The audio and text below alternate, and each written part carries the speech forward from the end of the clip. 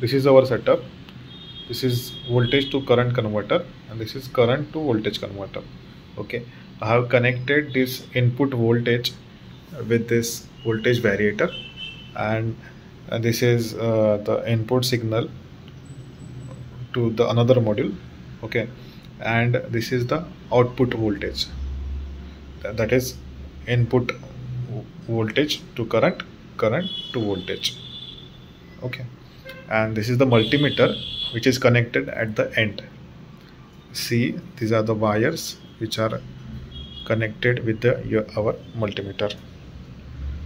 Okay, and the input means which is VCC, and this VCC is connected here with a 24 volt power supply. Okay, this is the 24 volt power supply, and everything is connected in this way. Okay, so now when I vary this, you will see at a 12 volt it is given 7 volt, and when you do the calibration, you will find something interesting, like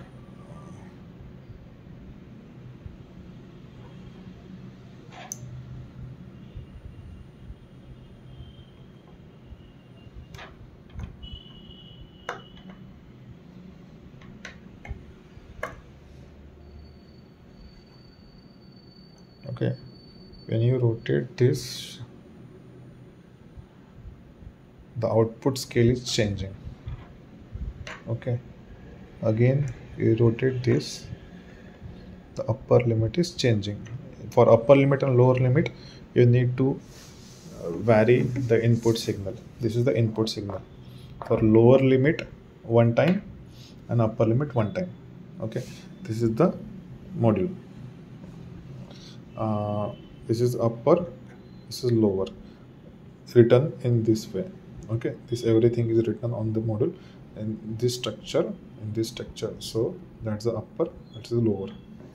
Okay, and here I have connected the input signal to this module.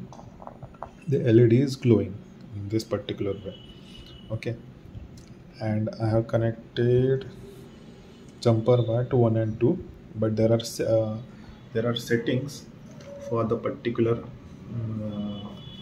range for output for this module, this module. Okay, so that's another thing. Then let me check with this. I think so I need to check this variation. You can see, you can control the signal according to this. Okay, again with this signal also you can do this.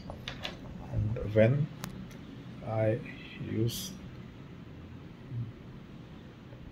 this, you will see